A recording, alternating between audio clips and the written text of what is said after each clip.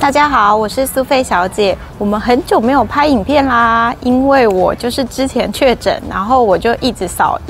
咳了大概2个半月，现在终于可以正常讲话了。之前就是讲话的时候，就是一句话没有办法讲完，因为会咳很多次。那现在终于可以拍影片了。我们今天呢，就在我康复之后要拍的第一支影片呢，就是来到了士林官邸，然后我们就介绍蒋宋美龄的座车。那这台车是因为就是我经过的时候进来看就觉得太酷了，就是一定要介绍一下这台车子。这台车呢是蒋宋美龄的专属座车。那其实宋美龄呢，她除了有自己的专属座车以外呢，她还有专属的飞机，还有专属的火车。那飞机的话呢，是在就是1947年的时候呢，杜鲁门总统特别送了我国2台就是美制的 C-17型的客机。那一台呢就叫做美龄号，另外一台呢叫做中美号。那轿车的部分呢，就是当时的联指部，就是现在的国安特勤中心呢，它为了要方便，就是宋美龄在台湾的各地视察民情，可能随时都需要坐车，所以呢，就在台湾的中南西东都有帮他准备了专属的轿车。那这台轿车呢，比较特别的是什么呢？这台轿车是1988年，就是联指部帮宋美龄准备的那个凯迪拉克的轿车。那这台车呢，其实在宋美龄她1988年大概已经在美国那边居住了，但是呢，就是我们还是有特别帮她准备了她的轿车。那她是一直到就是她过世了以后呢，这台车才被除名。然后其实呢，因为它的轿车我们刚刚说了，很多地方都有准备它的专属的轿车嘛，所以呢，其实后来其他的车子呢，就是都流入了民间。那有些呢，可能在台湾或是美国的网拍上面，我们可以看到在卖它的轿车。那这台呢，就是它在台湾仅剩的最后一台的轿车，所以它现在就是当做历史文物，在士林官邸就是给大家欣赏。那这一台凯迪拉克的轿车呢，是1988年到2004年，其实算是蛮新的车子。然后呢，它有3.4吨。那一般呢，我们就是宾士的 W126或者是116啊111，大概都是1.6到1.7吨，所以呢，这台车是非常重的。然后呢，它的长度也很长，就是我们一般的宾士的一般的古董车，大概像是W126的加长型，就是 SEL 的，大概是530公分。然后呢，这一台车呢，就是如果没有变成就是那个专门在给那种元首在坐的轿车的话呢，它一般的长度大概是560公分。那这台车呢是特别做的，所以呢，它的长度是647公分，就是超长，长到什么程度呢？就是长到你在外面没有办法找到位置停，所以就是就算你买了它，你也不知道怎么停它。那我们看看647公分呢，大概需要走多久才可以把这台车的长度给走完呢？就需要走这样1、2、3、4、5、6、7、8、9、10步走完了。我的车大概4、5步就走完了这样子。那这台车呢，它有一个很特别的地方，就是它的名字叫做 Brown。那 Brown 是什么意思呢？就是指就是后面有一个专门给就是那个客人坐的一个位置，然后前面呢是车夫在开车的，所以一般来说它就是那种古代的车，就是前面是在开车，但是是露天的，然后后面呢是给就是主人坐的，它就会有一个屋顶就是盖起来，所以呢这台车它的意思就是给头家坐的车子，或者是特别的元首坐的车子，所以呢它有一个很特别的地方，就是你看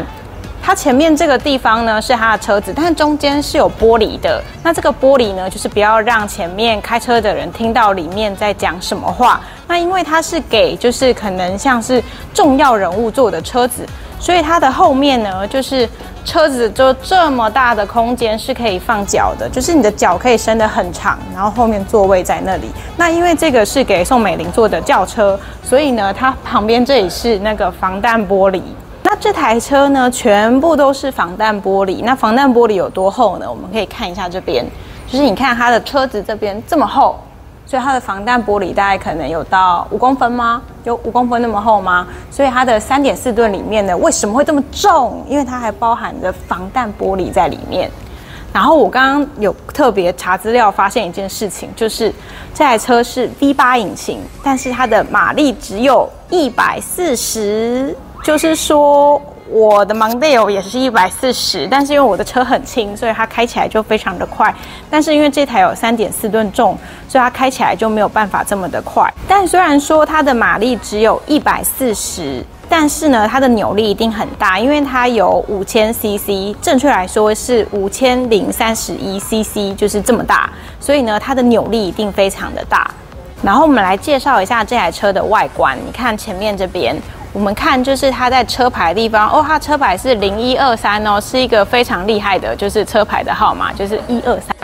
然后呢，它前面的车牌旁边是不是有2个看起来像是那种锤子的东西，对不对？它有点像是那个就是宾士的古董车，就是只要是美规的，前面都会有像那个，就是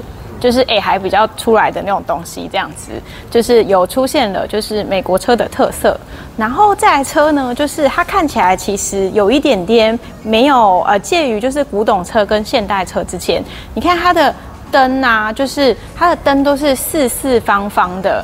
一般来说，就是美规应该要稍微花俏一点嘛，就是圆一点，或者是来点弧度这样子。但是它凯迪拉克的特色四四方方的，所以它的边边你看尖的这边也都四四方方，有棱有角，就是看得出来就是线，都可以看得出来就那种直角的那个线条这样子。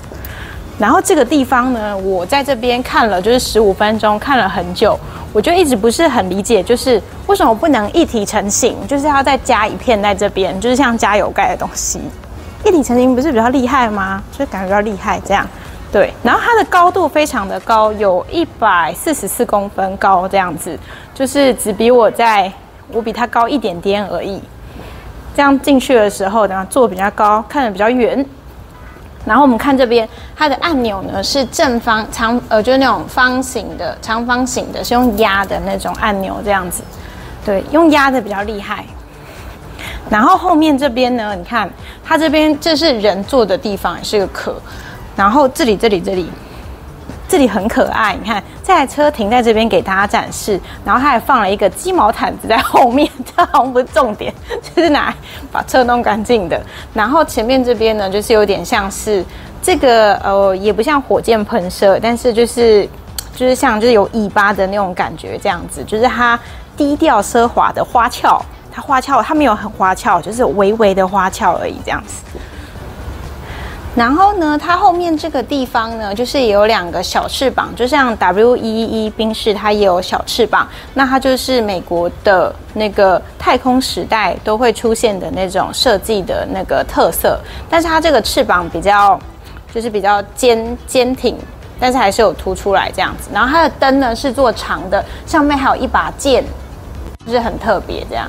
有2个是放旗子的那个杆子，因为就是好像是元首级的车子，只要放了旗子以后就可以乱停吗？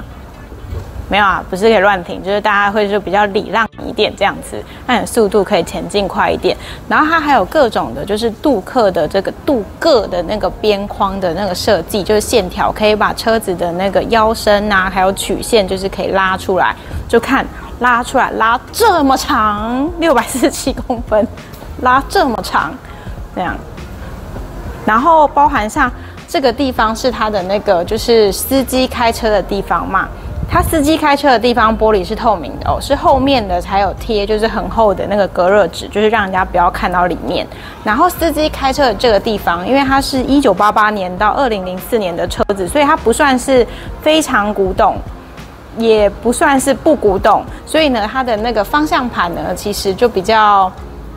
现代的感觉，就是比较现代的那个方向盘，不会到让你觉得就是很古老的那种方向盘这样。然后它的其实这些 logo 的设计啊，这边对，就是都非常的完美。然后重点是旁边这边还有这个侧灯，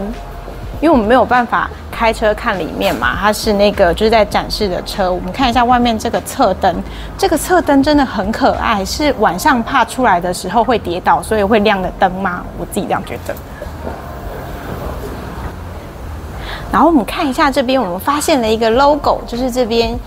有一个很可爱的 logo， 就是我们刚刚有讲说这个车的车款叫做 Brown， 那它就是一个南瓜马车。那南瓜马车就是呢，里面坐着那个灰姑娘，然后前面呢是坐车夫，所以车夫是坐外面的，后面是给重要的人坐的这样。然后下面有这个很粗的，就是镀